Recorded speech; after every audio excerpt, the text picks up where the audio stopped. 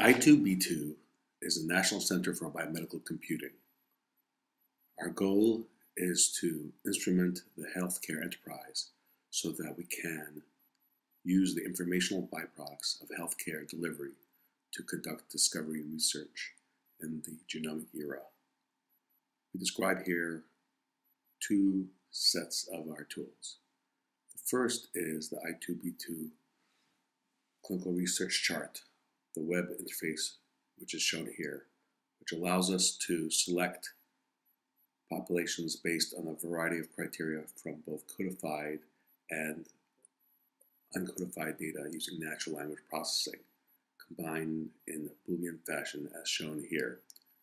These queries, once run, result in patient populations, which on the left can be selected using tools on the top right so that you can conduct exploratory data analysis to determine whether the data is of sufficient interest to invest the effort to download the gigabytes of data under appropriate institutional review.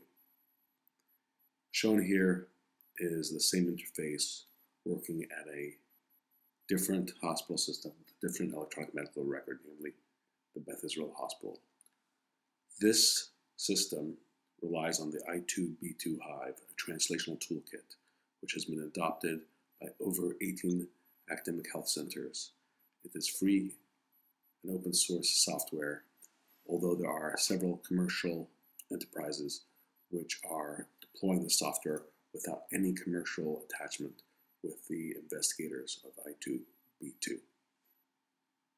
We also are inviting members of our academic users group to extend this toolkit, and we have implemented I2B2 as shown in this diagram at the Harvard Clinical Translational Science Awarded Center so that we can actually issue queries across multiple academic health centers, and in this instance, a query across 4 hospitals with 3 I2B2 instances.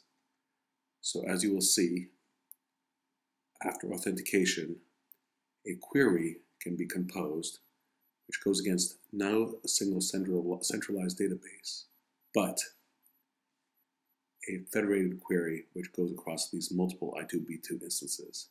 Shown here, for example, is the selection of disorders of the digestive system that are inflammatory, such as ulcerative colitis and Crohn's disease. And this is combined with the gender selector of female.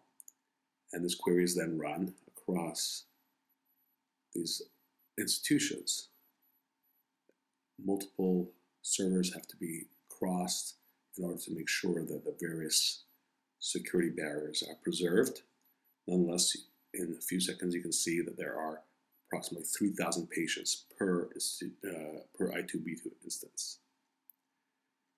Now that we've identified those patients who are female with inflammatory bowel disease, can we see how many of them also happen to have a neoplasm of the same gastrointestinal tract?